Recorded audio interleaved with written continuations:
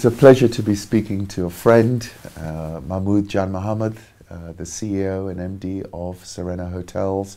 Serena Hotels is not only in Africa but also in Pakistan, Afghanistan, and now Mahmud was just mentioning another hotel in France as well. Mahmud, it's a great pleasure. You're the eminence grise of the tourism industry. We've known each other when I was a little boy. You were managing Mombasa, which I still remind people about. Yes. Mahmud, you know, this is an opportunity for us to just take a view on where we are in the tourism industry in this region. Obviously, we've had some serious challenges. How would you characterize the situation as we find it now? I think in terms of, if I talk East Africa, we obviously, Kenya has faced a very challenging 2.5 years. And I think a lot of people assume that the challenges Kenya is facing is due to the recent advisories. But to be honest, last year was a tough year because we had elections and there was a lot of hype, negative media reports before and after elections. Then unfortunately we had the Westgate attack, which also did not help. And I kept saying at that time that the Westgate attack would impact the year 2014. So we were already going to be facing a challenging year 2014. Unfortunately, the advisories in 2014 have really been the final nail in the coffin. So for Kenya, it's been a challenging year. On a positive note, however, even last year, during the migration season, the Americans continued to come. So I think that they've been coming even now? Oh yes, and they have supported Kenya in year 2013 and 2014 from middle of July, and we hope it's going to continue till October. So properties in the Mara and the Nakuru-Laikipia region are actually at this moment in time doing well after a tough first 6 months. I think the real negative impact has been felt on the Kenya coast, yes, and Mombasa is really going through a very tough time. And we should not forget that parks like Tsavo and Amboseli are both very reliant on the Mombasa market. I think, you know, one should also not forget that coastal tourists also go to the Mara and Mount Kenya region. So that has been a very tough blow on Kenya. On Tanzania, for the first time, or the first 6 months, we did see a little downturn, and the reason was, there were 3 reasons basically. One was the fact that the number of safaris were a combination of Kenya and Tanzania. So as soon as people saw Kenya, they did not book those integrated safaris.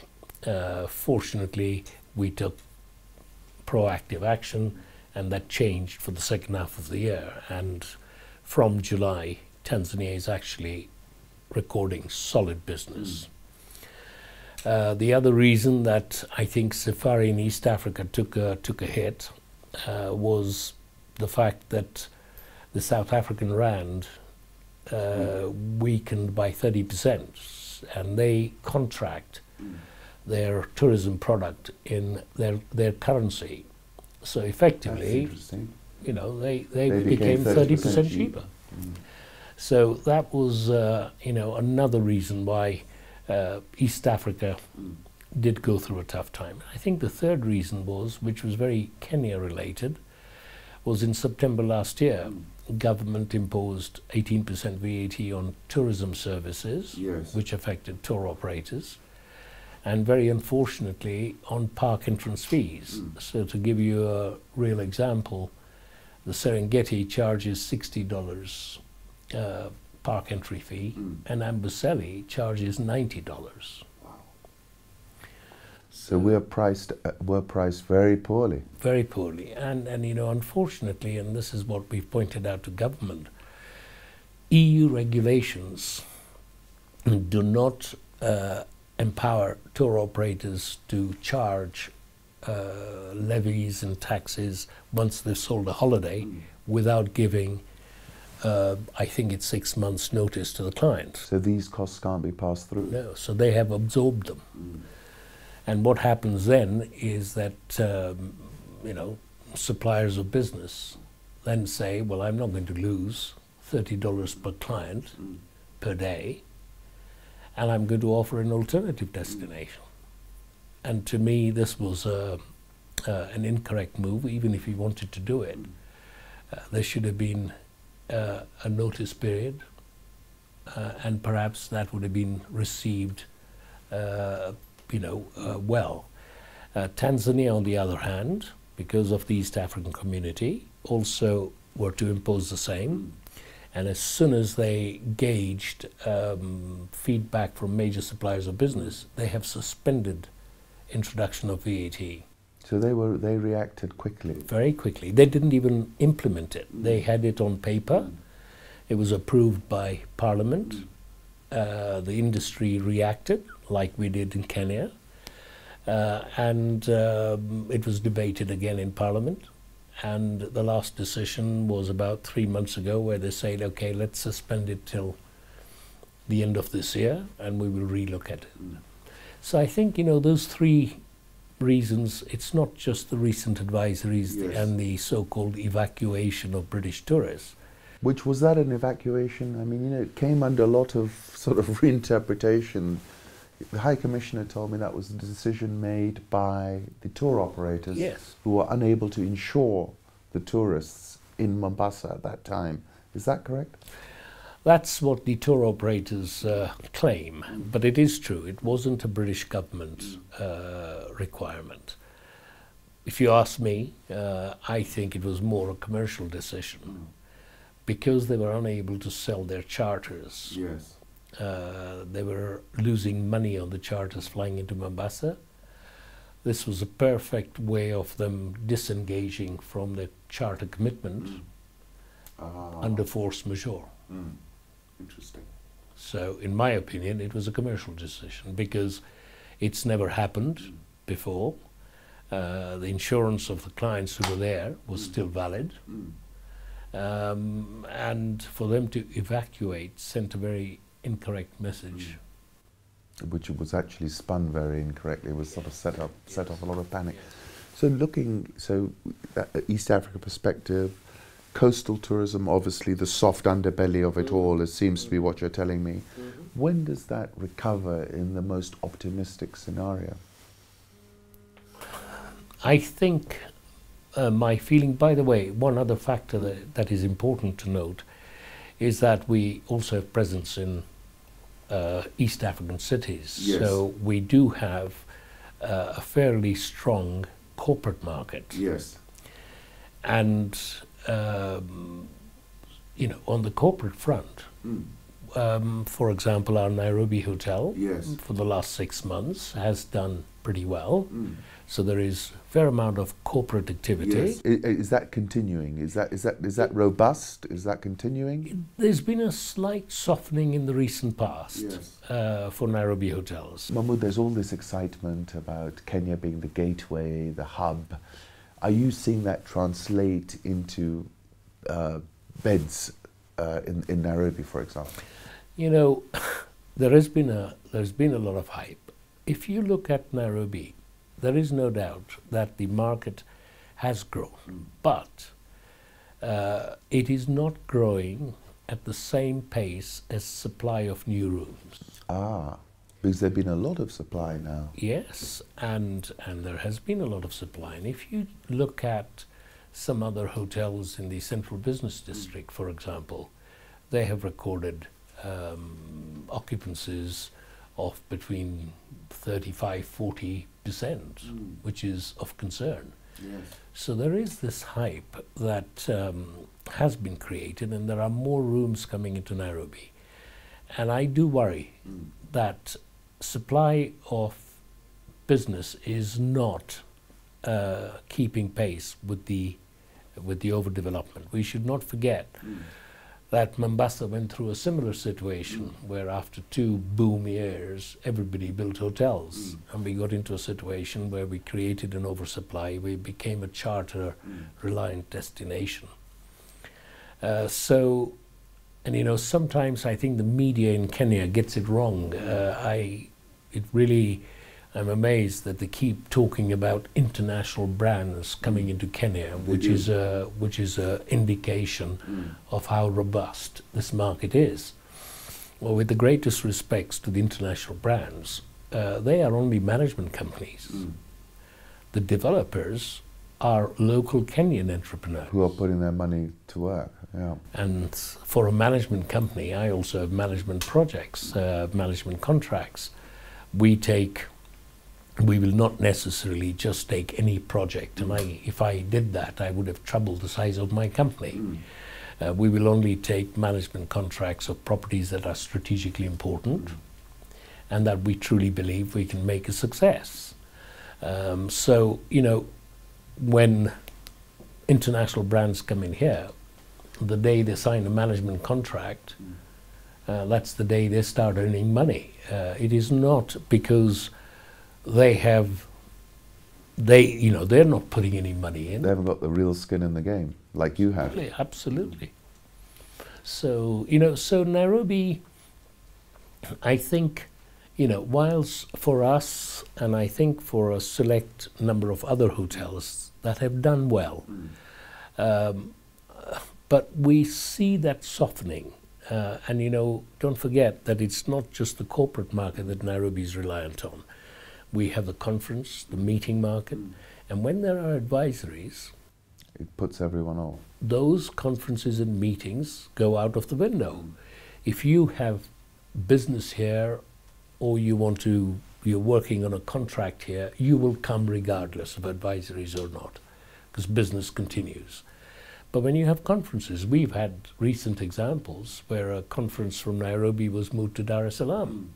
We had one 2 months ago where a conference from Nairobi was moved to Kigali, and this is real. And Kigali, so just if I can just follow on from there, where can this business transfer? You know, is there a risk, like you're describing, going to Dar?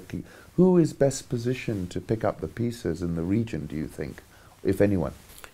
I think certainly in terms of NGOs and where there are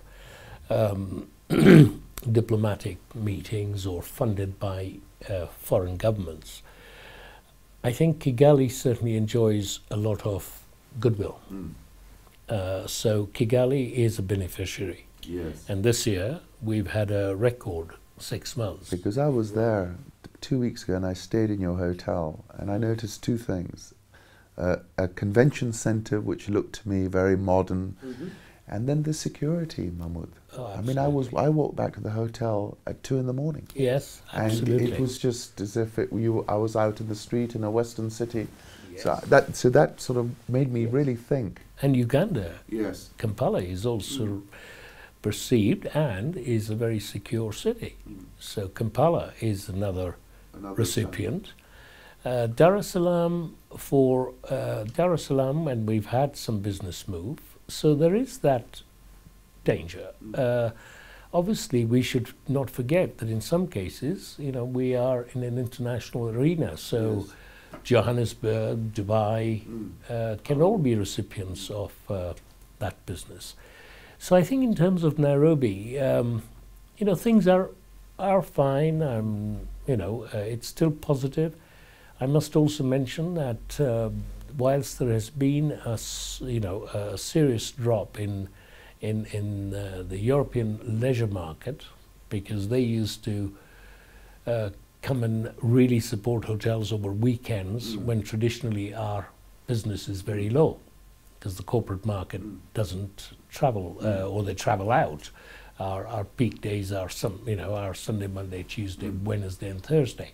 Friday, Saturday, all the hotels in Nairobi take a dip. And we used to rely on the leisure market. But in some cases, because of perception, they are bypassing Nairobi. In some cases, if they're going into Tanzania, they'll arrive at Jomo Kenyatta, go straight to Wilson and fly out. In some cases, I think the recipients are Naivasha and towns that are closer to Nairobi, and they start off their safari immediately from Jomo Kenyatta.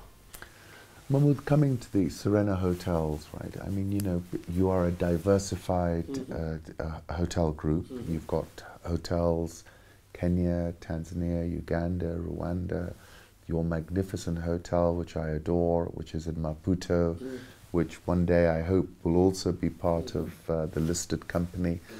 So, you know, this diversification surely gives you some strength in such an environment, does it not? Absolutely.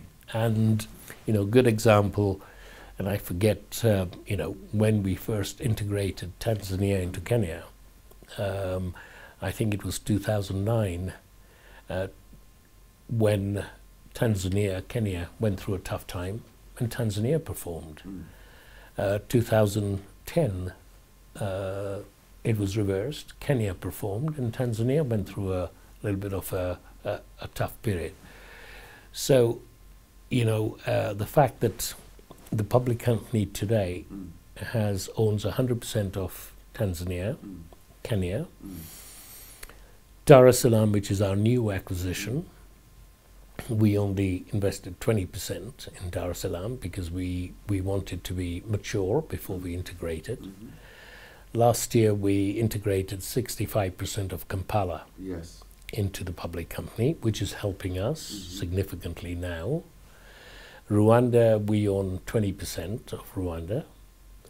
I think in a 3 to 5 year span, our objective is to integrate Uganda fully, Rwanda fully, Dar es Salaam perhaps partly, and eventually Polana, which is also going through some redevelopment.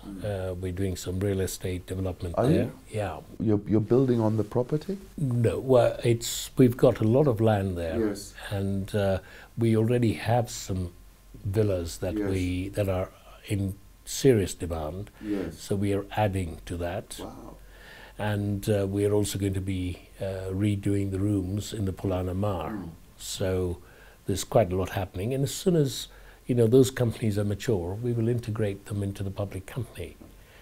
So that strategy has worked for us. Geographically, any other places you're looking at? We have a project in Burundi, which, you know, we won a tender for what is the hotel Source to Nile.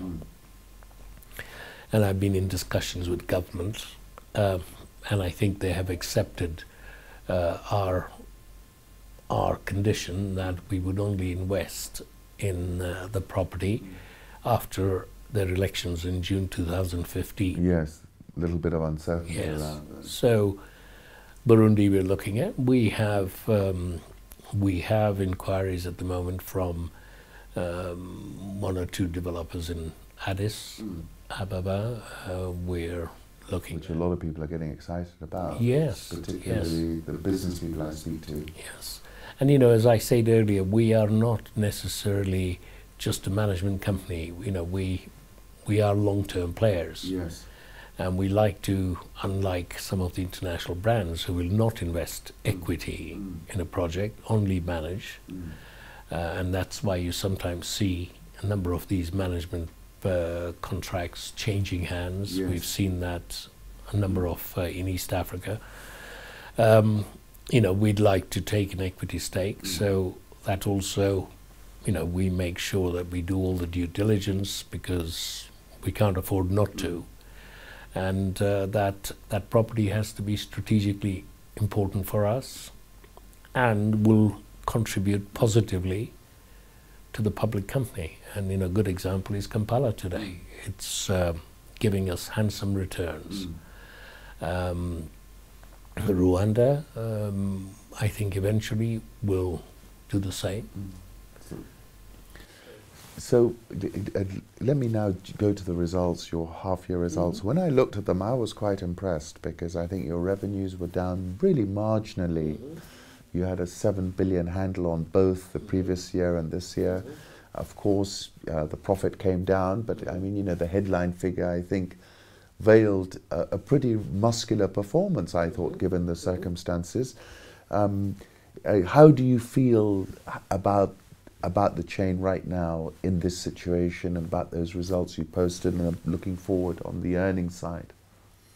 I think, you know, we have over many years demonstrated that we are not just looking at short-term results. We are long-term players. We are here to stay. And for example, I could have improved my 6-month performance if I had put, for example, some of our capital projects or its essential maintenance during a downturn period on the back burner.